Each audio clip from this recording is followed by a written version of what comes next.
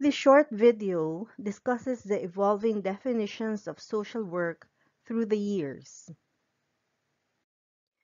There are different types of understanding of what the profession of social work really is. That's why it's important for social workers all over the world to come up with one common definition. Let's go back to when it all started, the 1950s.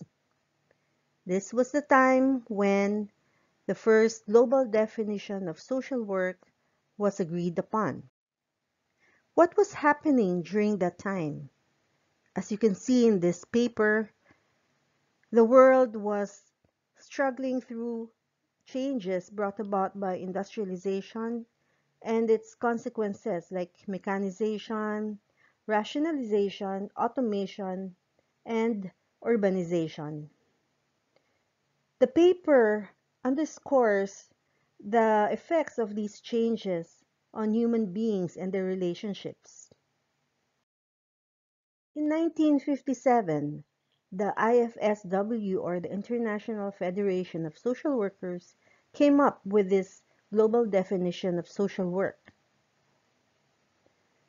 It says that social work is a systematic way of helping individuals and groups towards better adaptation to society.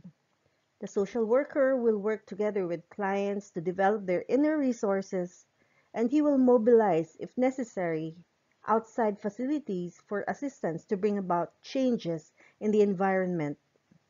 Thus, social work tries to contribute towards greater harmony in society. As in other professions, social work is based on specialized knowledge, certain principles, and skills. I would like to highlight a few key words mentioned in this definition. It says better adaptation to society, and it also mentions greater harmony in society. And the last statement actually mentions the specialized knowledge of the profession. The 1957 definition puts emphasis on adaptation to society. These days, the emphasis is not so much on helping people to better adapt, but rather on addressing personal and social issues that cause problems and what is needed to sustain solutions in people's lives. The purpose now is to enable and empower the clients to be productive part of society. The 1957 definition also mentions better harmony in society. Now, this kind of statement sorts of assumes that society is already perfect in itself, not recognizing the many ills and inequality that takes place in our society. The 1957 definition also talks about specialized knowledge, which could be interpreted as an expert professional and non-expert client duality. This is not reflective of today's social work practice, which respects people as partners in development. In 2000, the International Federation of Social Workers developed a new definition of social work, and this was adopted in 2001 by the International Association of Schools of Social Work.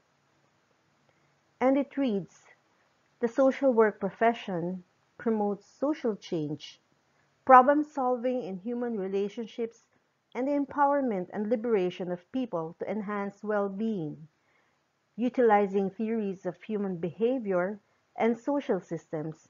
Social work intervenes at the points where people interact with their environments. Principles of human rights and social justice are fundamental to social work. Here, there has been an emphasis on the importance of human rights and social justice, which is a major development in the definition of social work. Now, there have been some criticisms on the new definition of social work. The first one is there's a perception that it has a Western bias. There's so much emphasis on individual helping process over collective action. And there was also no social work theory and indigenous knowledge in the definition. Thirdly, there's a need for inclusion of marginalized and vulnerable, which were also not mentioned in the new definition.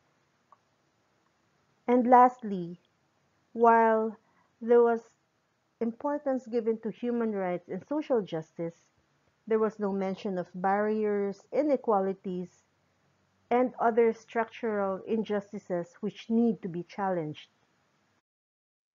In 2014, a new global definition of the social work profession was approved by the International Federation of Social Workers.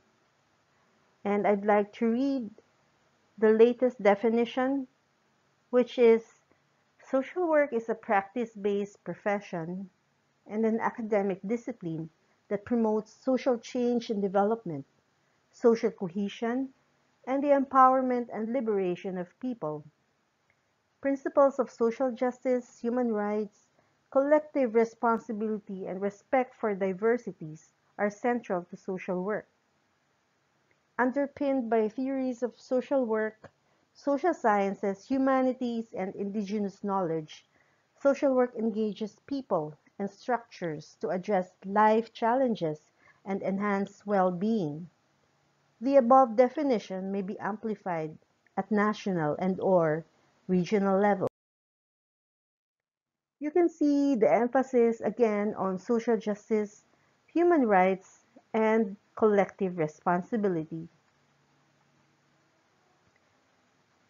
The new statement also highlights social work as a practice-based profession and academic discipline. Empowerment and liberation and importance was given to indigenous knowledge, which was not in the earlier statements. In this new definition, we see that there was mention and people and structures, engaging people and structures to address life challenges. Now, moving on, what are the implications of the 2014 global definition of social work? First of all, the commitments in the definition need to be cascaded and amplified at the local, national, and/or regional levels, recognizing the uniqueness of the situation of each country and how it affects social work practice. Secondly, the profession needs to consider how theory, its academic discipline, and social work interventions support commitments in the definition. And thirdly, local and indigenous knowledge are important to reinvigorate the profession so that we will be able to address contemporary challenges of both society and individuals. So this, in summary, is the evolution of the definition of the social work profession. I hope that you find this video informative. Thank you.